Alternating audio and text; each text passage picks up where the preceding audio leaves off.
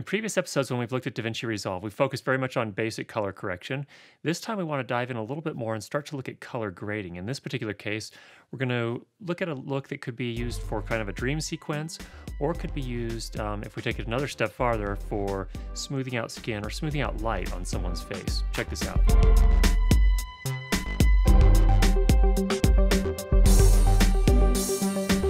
All right, just a couple notes before we get started here. Number one, we are again, for those of you that are just joining us here and haven't seen the previous episodes, we're using DaVinci Resolve Lite. So there's a free application that's downloadable from Blackmagic Design, and we'll have a link for that down below. You can use it free. There is a catch, of course, and that catch is that you need to have a fairly powerful computer with a powerful graphics card to make this work. So you're probably not going to use it on your Ultrabook if you're, or something like that.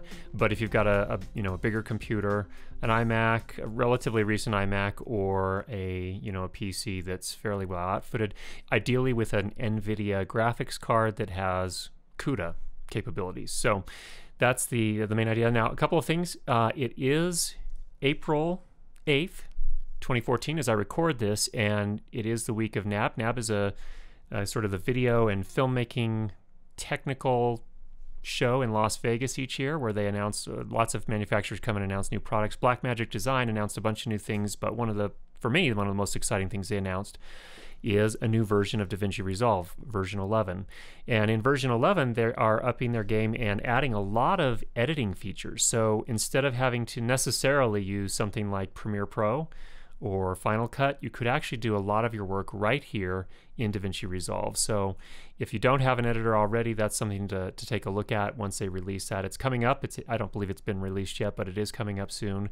And just check the the Blackmagic Design website to see the latest information on that. So let's go ahead and get started here. We're going to go ahead and start with our basic color correction, just like we have in the past, but I'm going to make pretty quick work of it this time. I've got my parade scope down here, and this is my typical kind of process here for this particular scene where I've got the black background and just me. So what I do here is, first of all, we come into our lift, and looking at our parade here, we see this is the black background here. It's not totally black, and we want to actually crush that. So we come over here and just push that down until that bar disappears on our parade scope on all three colors. Keep going. A little bit more, somewhere right in there. Then I'll just come up in here and bump the gain up so that my, I don't want to actually press it up against this top line here, but bring it up so we've got nice contrast going. Probably somewhere in that range. And then I will also come in here. I actually used a backlight here, or a kicker, that has a little tiny bit of a green tint to it. So I'll actually come over here and just barely notch that down in the highlights just a touch.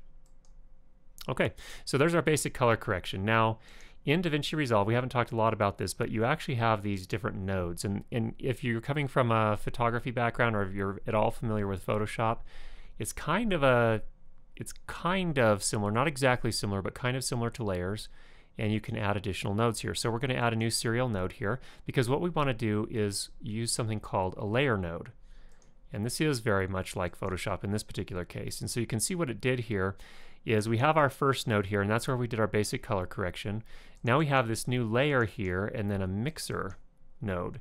So I have my, kind of this main node here. I've got this secondary node here. I don't know if it's really called primary and secondary, but I've got these two nodes here that then get mixed together here.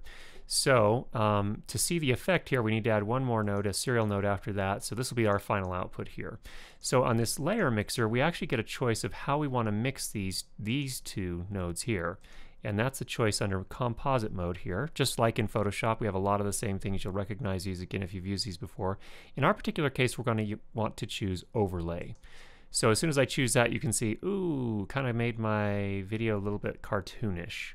Well, all we want to do is come down to this lower node here in our layer, our lower layer, and let's just pull that saturation back, maybe somewhere into the 30 range. That's a little closer to reality, but we're getting that kind of high contrast look, and we'll take care of that in just a second here. Now, to get the kind of dream-like look, what we'll do is we'll come in here to our blur, And we're going to change this. If it's normally selected on blur first, let's choose mist. And then we just want to take the radius and crank that up to the top. And you can see right away it's done something interesting here. It's kind of done this extreme version of this soft focus. And that's probably way too much, way more than we want. But that's not a problem. All we do is come back in here to our key, and we can drop the gain on that until it comes back to a little closer to reality. We don't want to go too crazy, but maybe somewhere in that range there. Okay, so this is what it looks like after. So you can see it has softened things up a little bit.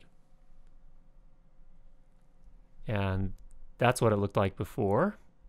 And then we softened it up just to get a look, just to kind of frame of reference. This is how we started. And then this is what we're looking like right now. So that's an interesting look. And, you know, if you're doing a dream sequence, you could kind of crank this up a little bit more and have it look a little, you know, dreamy, if you will. For me, for my taste, mostly that's going to be a little too much. But if we wanted to just sort of soften the skin and not apply this look across the entire image, what we might do is actually a couple of things. First, we might use our qualifier. And what a qualifier does is it lets you select a certain part of the image to apply the effect to based on hue, which is color, saturation, and luminance. So let's just turn this on right here. So this is how we can see what we're selecting. And I just press and hold down my button and I select here until all the skin is selected, pretty much. There we go. You can see it's also selected some other things here, so that's not perfect, but what we can do, let's blur it. So we'll blur the edges of that selection so it kind of looks a little smoother. And we might actually shrink it too to include less of the hair, but we want to make sure all the skin is still selected. Alright, so that's what we get. Now it's really only applying that effect to the skin and not to the rest of the image here. And the rest of the image pretty much in this case is my hair and the shirt here. So again, we could come back into the key and we could refine that, so we could increase the gain to increase the effect on the skin. But if we wanted to kind of fine tune it even more, you can see it's still selecting some of my hair. It's got a little bit of the shirt. Not a big deal, but if we wanted to kind of fine tune that even more, we could come in here and use what's called a power window. And we just select that and we would just say, in addition to the qualifier, which we've already chosen, we also want to narrow down the parts that we affect to just here. So what I do first of all is kind of size it so that it's covering my face, and then I use this outer circle. This is kind of the feathering. So the strongest effect will be in here, and then it will kind of feather off until it's no longer affecting the stuff out here. So that's the idea there. Now the problem, of course, is that we're doing video, so this image is going to move. So this power window isn't going to help us everywhere unless we actually use tracking. So we come over here to the tracking pane, and what I'll do here is just use the back arrow, and it's actually going to automatically go through and track my face. And when you're doing something like a face, it does a fantastic job of tracking it, as you can see here. If it ever gets off, you can always pause it and go in interactive mode and actually help correct it and get it going again. But again, for faces, it's almost always going to track really nicely. So you get the idea there. Let's go ahead and pause it. Turn that off.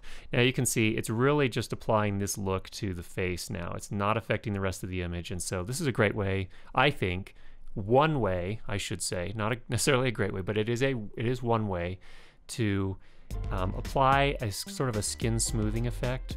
And it also kind of softens the light on the face as well. So it can be really helpful for those types of situations. Now, again, I am not a colorist. I am just learning here. So if I've said something here that isn't necessarily correct and you know better, be kind and leave us a constructive comment down below so we can all learn from that. And I hope this was helpful for you. Thanks for checking out the episode. If you haven't subscribed already, go ahead and do that, and we'll get you more great videos on how to improve your lighting and sound for video. Talk with you soon.